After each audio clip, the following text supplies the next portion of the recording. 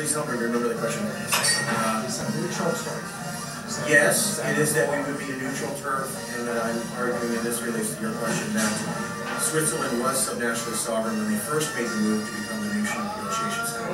Eventually, they did move to become fully sovereign, but that's not how they started, and that's not when they made the initial sales pitch to Europe. So they were subnationally sovereign when they asked Europe to engage in a business like this, and it worked. Later on, they took on a military dollar, but that was not the initial organization when they moved into this economy.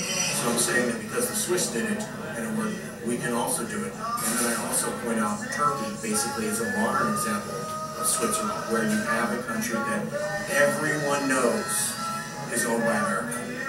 And you have a region of the world that has the absolute least amount of trust of America in the Arab world. And yet they trust Turkey as a neutral arbiter. They trust the quote-unquote puppet of America as a neutral arbiter, because Turkey said a couple things to America like, we're not going to let you use our land to invade Iraq. We'll still take your $50 billion in military, we'll still have military joint exercises, we'll still have all our officers trained in American schools, but because of that one stand-up to America, now they're seen as neutral. So I think there's enough evidence to show that it's plausible California could make the same.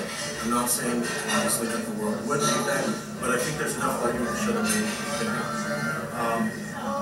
Let me answer this question. As far as taking, as I understand it, the dollar and military would stay intact. All of the policy decisions would return to Sacramento. The reason that California can handle that is that for every single office that there's a federal agency in, there is a state agency in already right now. Typically, the California federal agency regulations exceed the federal regulations. So in a lot of areas, California is leading the federal government in how to provide regulation for us, not the other way around. And this has gone on since the 1960s. That's a bigger effect. Well, right. Well, so what's going to happen to federal programs where I'm getting Social Security, Medicare, it would be switched over. Switched over to California.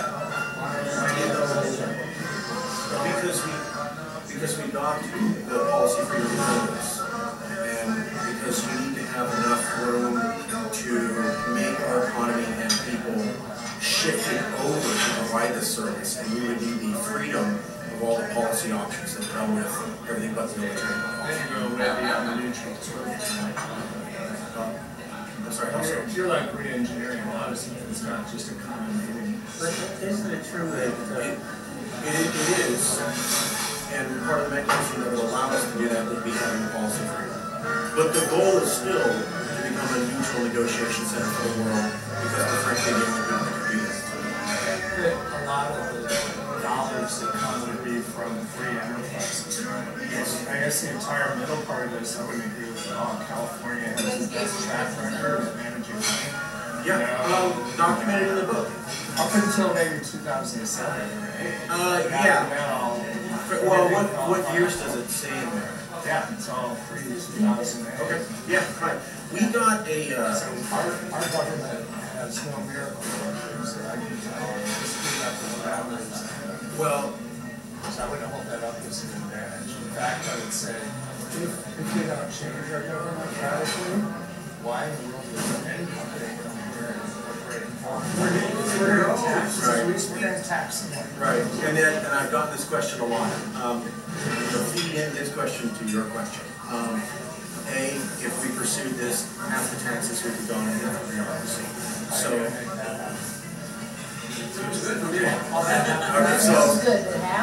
Shotgun answer real quick. Goes into detail in the book. First, you stop paying federal taxes for things you never get services for. That's about one state budget, or the equivalent to all your state income taxes. So well, because if we were subnationally sovereign, we wouldn't pay for any services but the military and the dollar, which is most of the federal taxes go for. So we would stop paying the extra federal taxes that we pay for, which is the equivalent to one state budget.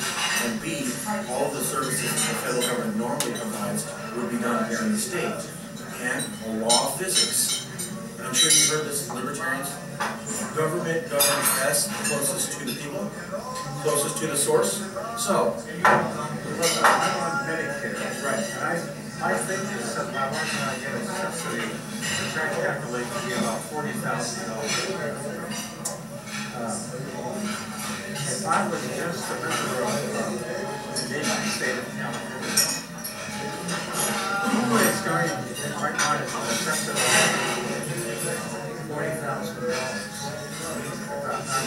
Now, closely linked to the people that actually provide the money to me. That's where the death panels come in. Yeah, I'm saying that You would get more money because the system would be better because it would be run close to here. the whole story is a losing problem, living too long. It's a losing proposition. I'm not going to get into the issue on what the best retirement age for Social Security. Social Security.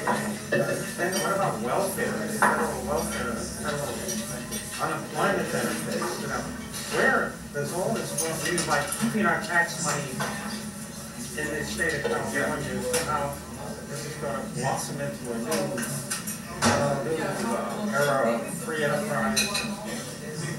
If pursued in this plan. Yeah, I'm just trying to say this, and I'm not. Oh, wait, one second. But I think that